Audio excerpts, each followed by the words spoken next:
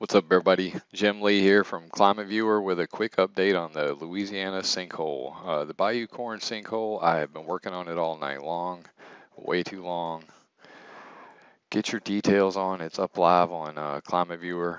Not going to spend too much time on this. Most people already know the story. If you don't, come over here.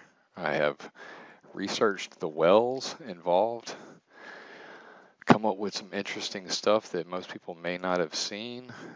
Let me check this. Here you go.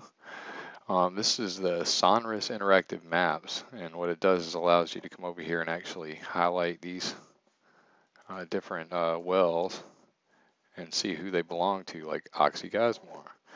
Well, then you can click Document Access, which will bring you over to all of the relevant information on each well. I have loaded all of that information into these. As you can see here, you click Details, it'll kick you over and tell you all about it. This took forever. I don't even want to talk about it anymore. Okay, so look at the well detail there. Assumption Parish sinkhole data. This is the size of the salt dome. If you click the little rings, it'll tell you how wide they are. It's 1,000, 2,000 feet down, 3,000 feet down, 4,000, and so on. That's how big it is, guys. And then these are the locations where the bubbles were seen. Right here. And here is the sinkhole.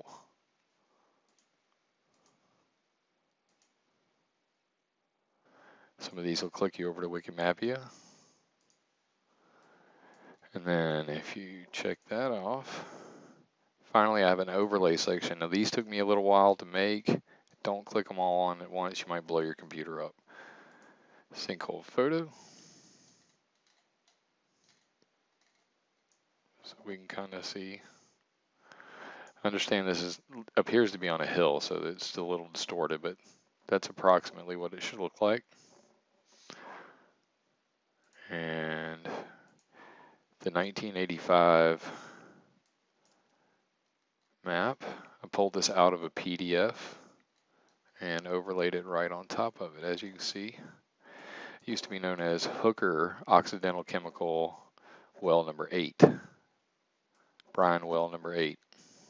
Of course, all that's been changed.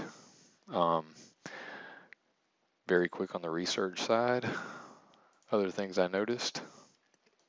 Texas Brine Corporation has had a problem of well plugging by anorite sand during the development of its brine production wells. This occurs in salt domes of Louisiana and Texas with such frequency that the company has acquired equipment and established routine procedures for unplugging the affected wells. So apparently they have problems with these. Here's what the well cavern looks like. Basically the bore structure, that's also overlaid right on the map. Here's the original map, and I basically cut that out, made a PDF or a JPEG out of it. And more details. Tons of stuff over here on this website, guys. It's just absolutely amazing how much stuff you can find on here. But all the relative information is in the map. I'm absolutely exhausted. Been doing this all night long, way past my bedtime. Enjoy, guys. Real quickly, before I cut it off. Appears the LiDAR link is not working. This came from ArcGIS. I'll have to fix that later. Salt Dune map. This is another map. It's an overlay that was put out by the government. It's got a lot of interesting details on it. And then finally, what the dirt's made out of. Around it, and I happen to find this. Turns out Occidental Chemical is right up here. 2 of their plants. If you click on this, I found a ISO 9000 certificate showing that they manufacture and Distribute methyl chloride, methylene chloride, chloroform, ethylene dichloride, perchloroethylene, diaphragm, and low salt caustic chlorine, and pentachloropropane. That file has been removed from the internet. It was here. It is no longer. Thank you, Wayback Machine. Here's their ISO certificate. I hope they aren't pumping that in the ground. I really hope they aren't. Somebody look into this. I'm off to bed. It's Jim Lee, Climate Viewer. Stay safe, guys.